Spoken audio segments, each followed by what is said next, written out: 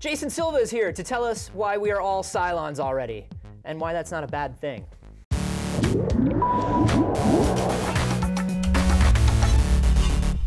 Hey guys, Anthony here for DNews. I got Jason Silva here with me, host of Shots of Awe, Brain Games, Transhumanist. Anybody who's not super familiar, what transhumanism is, can you give us like the Cliff Notes version? Yeah, well, my understanding is it's a philosophical sort of belief that we can use technology to transcend our limitations. So, you know, what it is to be human is really what it is to be transhuman. I mean, we didn't stay on the caves, we haven't stayed on the planet, soon we won't stay with the limitations of our biology. So we've seen a lot of huge developments lately that kind of fall into this. Just this week, there was a scientist who was creating a carbon nanotube sensor that uses a single drop of blood to diagnose just about all diseases. And the idea is eventually this is going to be in our body. And we've seen things like cochlear implants to help people hear, implants in people's brains that help them move robotic arms if they're paralyzed, everything up until like Google Glass. I think people get scared of this. Well, people have always been afraid of new technologies. There's this whole thing about either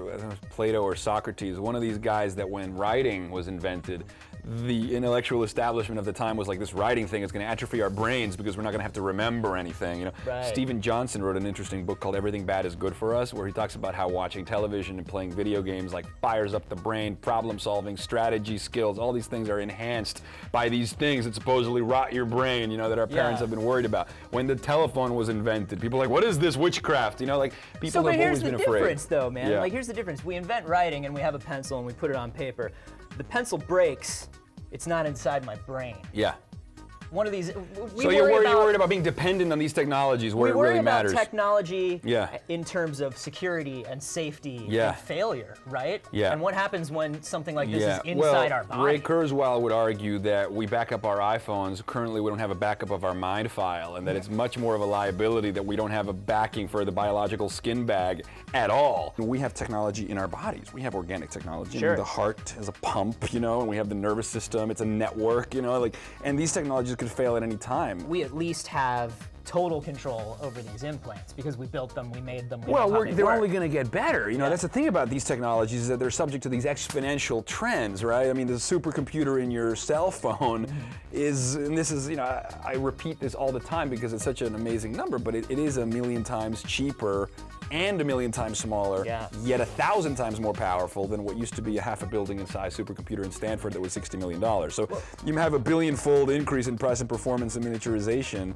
That's going to continue exponentially. Yeah. Well, let's talk about that, because you bring up the smartphone, and there's an argument that's going on already, because people got really scared about Google Glass. People get really scared about using the internet to remember everything. Yeah. But we're kind of there's this theory that we're already augmented, right? Like, we're already cyborgs. We already are. I mean, there's a cyborg anthropologist called Amber Case. That's like such a great job to have. And she has a TED Talk about this, and this whole idea that we are already cyborgs. And she says, you know, every time you make a telephone call or a Skype call, you're basically creating a technosocial wormhole that is like creating a rupture in space and time so that you can communicate with another mind across like oceans and continents in real time. Kevin Kelly says, can you imagine anything more addictive than being a god? And he was like spot on. I mean, I know it sounds heretical, but basically what he's saying is that we are as gods and might as well get good at it, which is what Stuart Brand used to say too. So it's just like, you know, let's embrace this. Like, we are the cutting edge of the evolutionary paradigm, at least in the part of the universe that is observable to us at the moment.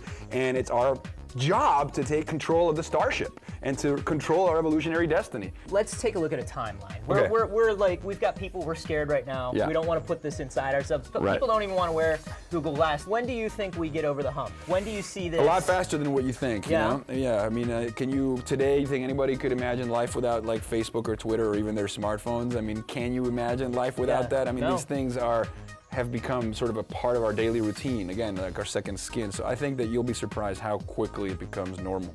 You think it's going to be when Google Glass looks like regular glasses, when it's contact lenses? When do you think these technologies, these technologies get better and they get cheaper, you know, because one of the pushbacks that people often say is like, oh, well, these technologies, these amazing things you talk about are only going to be available for the rich. And then Kurzweil says, yeah, right, like cell phones, right? Yeah.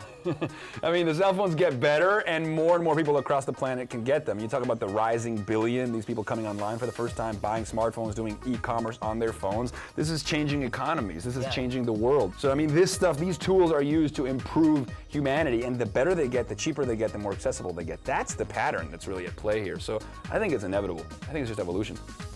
So there you go. All the kids will be cyborgs at the very least. Yes. Like 20 years from now, probably. Yes, we are already cyborgs. We're wearing here. This is my second skin, my robotic clothing, you know, my phone in my pocket. You have a whole channel where you just talk about stuff like this. Yes. Shots of Awe, youtube.com/Shots of Awe is my YouTube channel where I put out these like espresso nuggets of techno rapture every week, where I try to distill these inspiring ideas and basically bottle inspiration. I tell people it's kind of like a souvenir of the ecstatic state. Right? Subscribe to the channel, watch the show. Jason, thanks for coming by, man. Thanks, brother. Thanks a lot, man. Thanks, guys. Appreciate it.